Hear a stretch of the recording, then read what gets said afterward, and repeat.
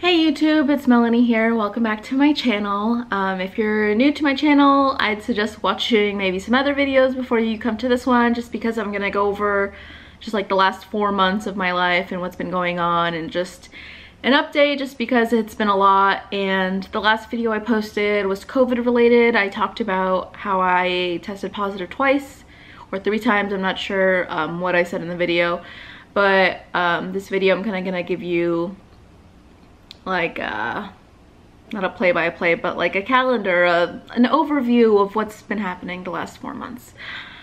Yeah, this is my 3rd time trying to film this video, so it's been kind of hard. But yeah, let me get into it. So March 15th was my last flight. If you don't know, I'm a flight attendant. I flew from New York to Florida. At that time, New York was starting to get more COVID positives, and I was pretty anxious and I was ready to go home to Florida, and I basically cashed out like all my PTO so I could be home for like 2 weeks. Not knowing that 2 days later, March 17th, I started to feel unwell, and I actually had like a low-grade fever, and I didn't think anything of it. And March 18th, the day I went to go get tested, I went with my friend Erica, and she had suggested maybe we should go get tested just in case, because we were supposed to be flying back to New York in a few days. We got tested March 18th, and we got our results in 48 hours, and she tested negative and I tested positive. So after that, it was really difficult for me just because, I mean, I was happy being home. I didn't want to be in New York, like at my crash pad. Like, at least I was home with my husband, but I didn't want James to get sick. He has asthma, and we didn't want to risk him like potentially getting sick. So we did self-isolate from each other. So I had our bedroom and he slept on the couch. And it was like that for as long as I kept testing positive. We stayed like that. And James never tested positive, thankfully. So he's been tested twice and both were negative. So he never got sick or anything. But after I tested positive, that's when I started really getting sick. And I was sick for about a week and a half, maybe 2 weeks tops. My main symptoms were fever. I had a fever almost every day. I got really good at breaking fevers. I had to take a lot of like Tylenol, things like that. I drank a lot of tea. I stayed hydrated a lot.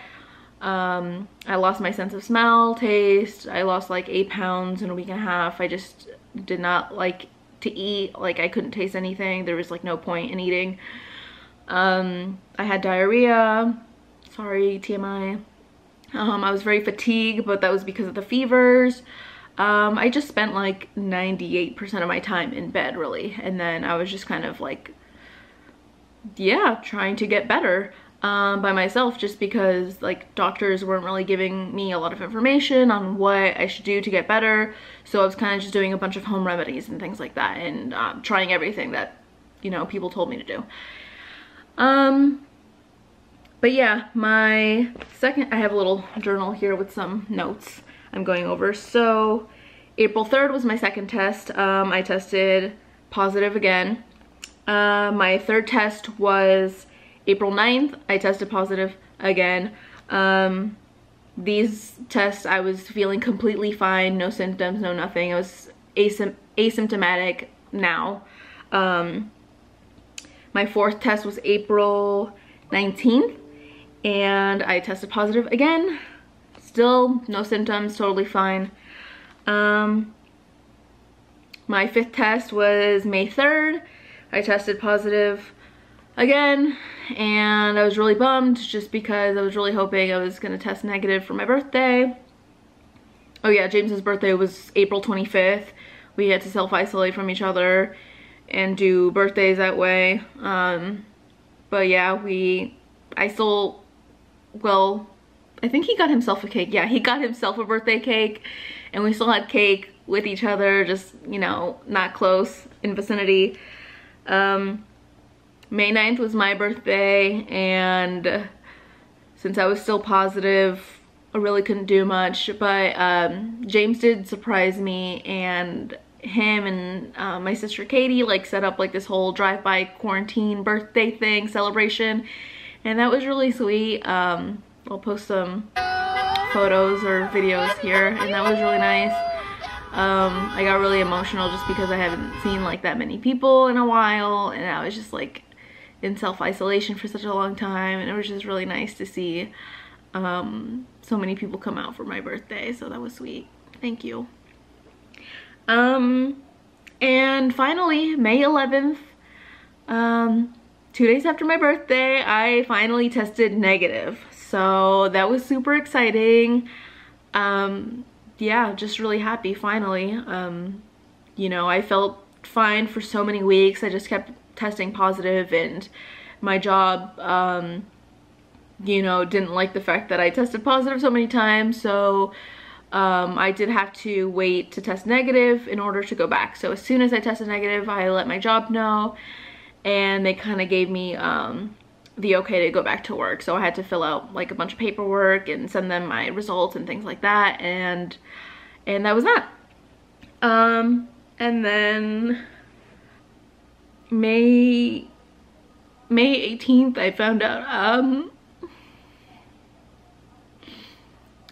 May 18th, I found out I was pregnant.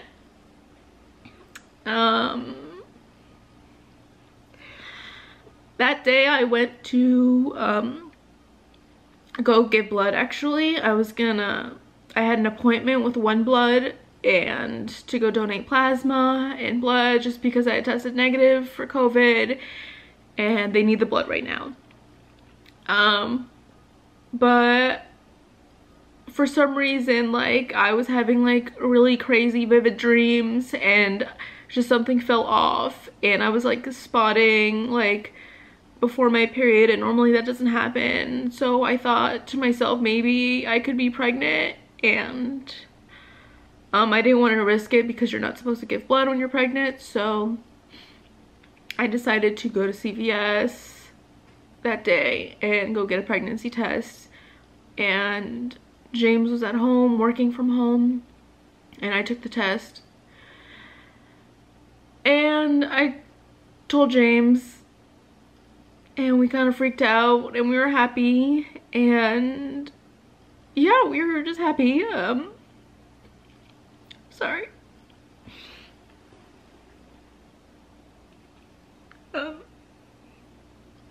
Yeah, we were really happy.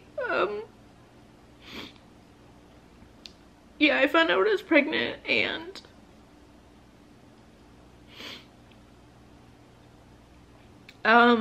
it was really hard. It wasn't easy, and I had a lot of pain, and there was like a lot of blood, and it just wasn't a normal pregnancy. And June 9th, the day that I was supposed to hear the heartbeat, I found out that it was an ectopic pregnancy. If you don't know what that means, it's where the pregnancy, sorry, I needed a minute, and I wanted to say this correctly. So an ectopic pregnancy is when the fertilized egg implants itself outside of the uterus. So the fertilized egg implanted itself in my right fallopian tube, and it never traveled to my uterus. And June 9th was when I found out that I had an ectopic pregnancy. And if you don't know anything about ectopic pregnancies, just know that they're life-threatening, and I had to go to the hospital right away.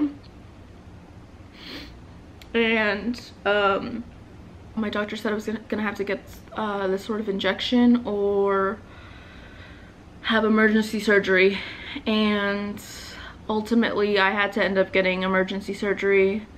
When I got to the hospital, I had a ultrasound done, and there was free-flowing blood in me, and it was just a dangerous situation. I had to have emergency surgery. So that happened. If you want to know more about that, I'm thinking maybe I'll make a separate video just because there's a lot that goes into it. But just after that, that was really hard. And a few days after my surgery, June 13th, there was a fire in my apartment building. There's a fire, 2 apartments, 2 condos directly above me. I was home when it happened, and actually James was home. Both my sisters, Katie and Michelle, and Katie's fiance AJ was there, and that was also pretty traumatic. And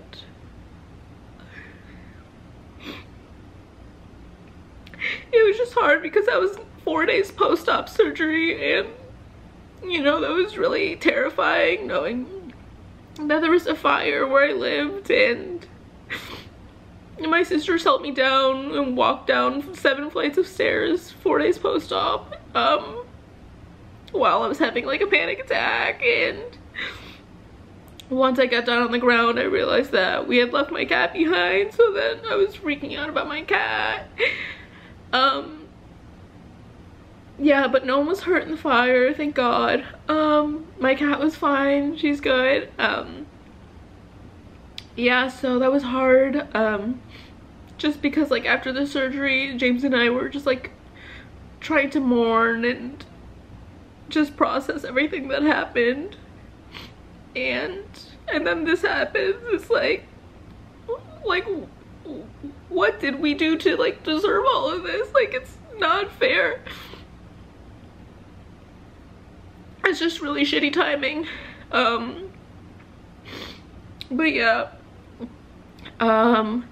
we were living briefly at my in-laws just because we couldn't go back because of the smell of the fire, just like all the carcinogens in the air. And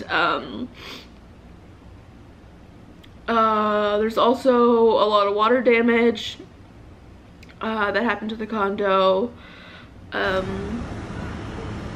Yeah, I'll post some photos or videos. So June 21st, we actually ended up coming to Delray, where we are now, and my childhood best friend Samantha, her mom Debbie, offered us a place to stay at her guest house on the beach in Delray. So we're very lucky and grateful that she reached out to us and offered that to us, just so we could have privacy and like a place that we could like mourn and like process everything and just be alone together. And it's been really helpful, and we've been here it's been like 4 weeks, I think, and it's been really great. The first week that we got here, I walked to the beach every single day, and I got really tan, and I just laid on the beach and I listened to the water, and it's just very soothing and calming and relaxing. I read books, and I kind of just took the time for myself just to physically heal, but also try to mentally heal just from everything that's happened. June 29th, I was officially on call, so I had a week to hang out at the beach and just relax. And June 29th, I was back on call. I didn't get used. 4th of July, I got my first trip. So that was like a Punta Cana turn. So if you don't know what that means, I fly to Punta Cana and then I fly right back, so I'm not staying anywhere. And July 7th, James and I started therapy, actually, which is really odd because right now they're not taking like people in offices. It's like all over the phone or over webcam. So we kind of met our therapist over the phone. She's very nice. Yeah, it was like an intake, so there wasn't much, but she's nice and we like her, so it's nice that we've started that just so, you know, it'll help us heal even more. And Oh, I also got hair extensions. So my hair looks full and pretty, thanks to my hairdresser Danielle. She's the best. Just with everything that was going on in my life, I was just really stressed and depressed, and I was just going through a lot, and my hair fell out, like a lot of it, more than normal, and that's just like a whole other discussion. But I have a video on the type of hair extensions that I got, and I've done it before in the past, and it really helps with my self-confidence, and it just makes my hair look fuller, and I love them, so to me it's worth it. But July 9th, I had my first layover in Hartford, Connecticut, and that was fine. I just flew from Fort Lauderdale to Connecticut and got to my hotel. Everything is a little different now with COVID. You know, the check-in process, like food options, things like that. Like there's no room service, things like that, and just they've limited like things that you can touch or do, so like the jacuzzi's closed and things like that. But the next day, actually, before I was supposed to fly back to Florida, I kid you not, there was the fire alarm went off. I was talking to James on the phone. I was on the toilet and the fire alarm goes off, and James was like, "What is that?" And I was like, "Oh my god, I think it's the fire alarm." I kid you not. I was so triggered. Yeah, I finished up. I told James, like, I'll give you a call back, I need to get out of here. I grabbed I had my cell phone already, my mask, and I think that's it. My cell phone, my mask, and I left. And I put on shoes. I went down. I had to walk down 20 flights of stairs. Yeah, so it's all fun and games to be on a high floor in a hotel until there's a fire. But I walked down the 20 flights of stairs, pretty anxious, but I kept my cool, and I got down on the ground. I saw one person from my crew. She was not worried at all, but like since this had recently happened to me, I was like kind of on edge, kind of triggered. But it was a false alarm, thank God. But like the fire trucks and like everything showed up. Like it was crazy. Here, I'll add some video or photos, but oh my god, like what the heck, on my first layover, what are the odds? Like I just can't. Anyway, July 12th, James and I went down south. I had an appointment to finish up my tattoo right here, and James's transmission dies. So we're stuck in a parking lot in his dead car. So we had to get it towed to the dealer, and yeah, I mean, this is not like a huge like thing that like maybe it's not even important to add to the video, but it's like, why do these things keep happening? But it's just a car, you know. I'm trying to think positively, and it's just a car and it's fine. And Ford actually ended up fixing it, and it is what it is. So it's fine. But James did get a nice rental car out of it. He got a BMW that he got to drive around for a little bit and feel fancy, so that was good. So we felt like maybe our luck was turning around. He got a cool car out of it. And July 13th, oh, that was yesterday, we drove around in our fancy BMW along A1A, and just we went to the top of a parking garage and watched the sunset, and it was really pretty. And then we decided we were gonna play the lotto. So we played the lotto because our life has been so insane and down in the dumps that like something good has to happen, you know? Like, you know, once you hit rock bottom, there's only way is up, right? So we thought, like, why the hell not? So we played Mega Millions, Powerball, and the Florida Lotto. So we'll see what happens. Maybe we'll win the lotto. doubt it, but whatever, we're thinking positively, you know. And yeah, that brings us to today. I've been wanting to film this video for a while, and I just haven't been in the right like mental place to do it, and I hope this video comes out all right. Yeah, I would say I don't know what to get out of this video, that you never know what someone's going through. I posted a lot about like what happened the last 4 months on my social media. If you're friends with me on Instagram or Facebook, I did post on there about like things that have happened. But just because I posted on social media doesn't mean I'm okay, or I don't know, like I felt like posting on social media helped like liberate me, and like I felt like so much pressure like keeping my pregnancy a secret, and then going through something so traumatic as like my ectopic pregnancy and the surgery, and I felt like posting on social media like helped me a little, just to like get it off my shoulders. And it's just something that like a lot of women don't talk about. So to me, like when it happened to me, I reached out online just as anything I could relate to, and there wasn't really a lot of information, so I wanted to like post this video and just talk about it. And I thought it would help and just be like therapeutic for me as well. And